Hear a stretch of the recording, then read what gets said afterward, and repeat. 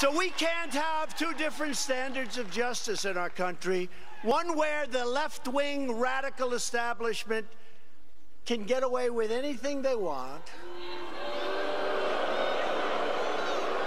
But you know, I have to tell you, I said it last night, we have some great, great friends in the media too.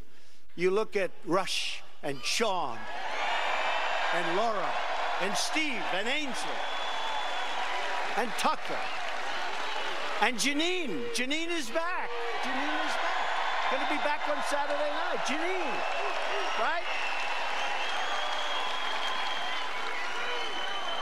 And even Greg likes me now. Greg, he started a little slow, but he likes Trump. No, but we have a lot of great support. We really do. We have a lot of great support. Far more than you think. But where we really have the support are the voters that pull that handle or whatever the hell they're pulling.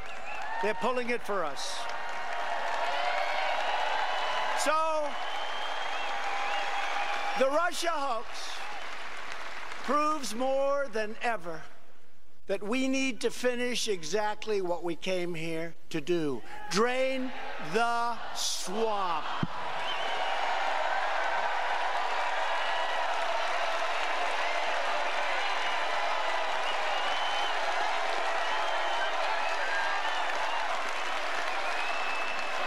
The Democrats have to now decide whether they will continue defrauding the public with ridiculous bullshit,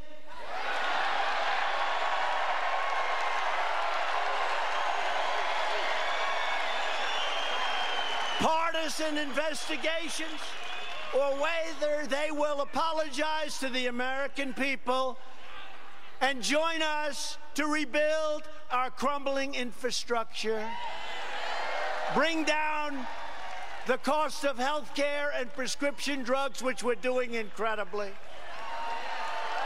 help us fix our broken trade deals, which are coming along really well. We have our team right now in China. They just arrived. China. We've gone up, they've gone down, but we want them to be healthy. We want them to be happy and healthy. China.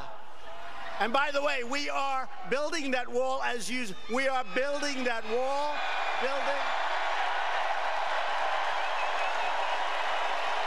We are building that wall.